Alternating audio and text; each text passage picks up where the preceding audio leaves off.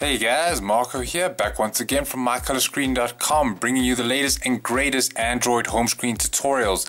Today I'll be featuring Curcuna or Curcuna by Semati. As you can see, this is one of the most colorful, creative, as well as practical home screens that you will probably ever see. It's got all these amazing icons opening up our tools, social media, as well as our communication at the bottom that can open up our phone, as well as our browser, etc. So you want to know how to recreate this amazingly artistic, creative home screen? Well, I'll be bringing you a tutorial going step by step in order to create this amazing home screen. I have provided links on the side over here so that you can skip to whichever part that you would like to watch. Let us begin. Okay, first things first, we're going to be opening up our Nova Launcher. You can also do this in Apex Launcher, but Nova Launcher is just something just a little different. Once you've opened up Nova Launcher, you'll want to change a few settings in the settings menu.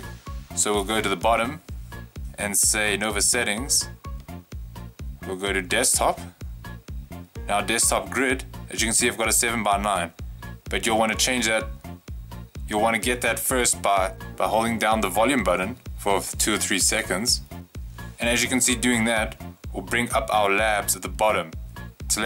First you select labs, and then you want to select big grid size options for some massive desktop grid sizes. Stand back guys, this is about to get ugly. No, I'm just kidding. Okay, what you'll want to change it to is a 7:9, not a 9:7, a 7:9. Alright, we go okay. Our width margin, we want none. Our height margin, we want none. Home screens, we only want one home screen. Dock, we want to disable the dock. And finally, you don't want to show the notification bar. So we'll just want to hide everything basically.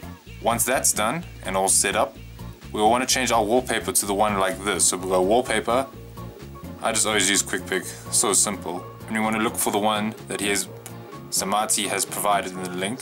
So we'll just tap that and just click save. No need to resize or anything. And it'll appear like this. How amazing.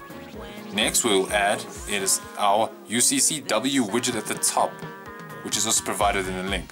So we'll hold down, choose widgets, and we want our UCCW. As always, for this one, we want a 4:1. Don't change it to anything else. This might get a little crazy. And then go open user to the one that here has provided us. So we'll choose a Curcuna, sorry, I don't know how to pronounce that, like that.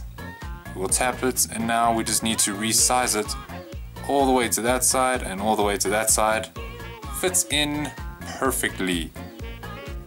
Finally, we'll be animating or making these application icons and communication icons open some of these that we want.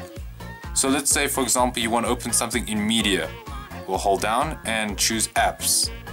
I like mobile player, so I'll choose mobile player. And as you can see, it's got the icon. So we just want to change that to a blank PNG or blank icon.